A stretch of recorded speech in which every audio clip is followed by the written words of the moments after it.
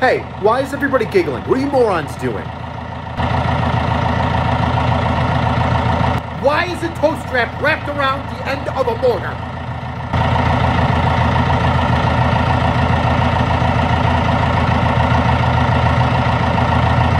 No, stop, everybody stop. I don't know who's dumber. You, potato, for jumping in the truck and trying to pull that mortar out of the ground like a gigantic anal bead out of your mother's cornhole. Well, that's not nice. Or Gonzalez for standing 3 feet away from a UXO with his phone out, just recording it like he's waiting to be the winner of the next Darwin Award. Do any of you know what the kill radius of an 81mm mortar is? Because I'm assuming that's what it is. No? No hands? Nobody? Okay, it's 35 meters.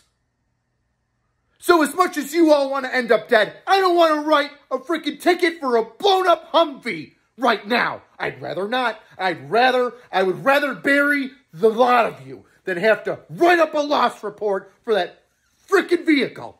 But Sergeant, it's blue. It's blue? Doesn't that mean it's a dummy round? It's training. Oh, so it's a training dummy?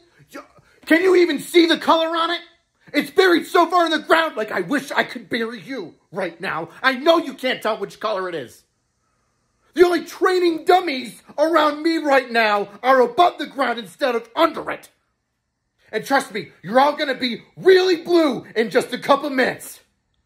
Shut up, Gonzalez. Blue means sad. Not that. No, it means you're about to be sad. Very sad.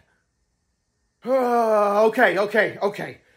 Somebody get on the radio and just call the engineers to blow it in place. Because the fuse might still have some TNT in it. Oh, did nobody know that? Did nobody know that before they decided to just wrap it up and drag it out of the frickin' ground like some cheap meteor they found?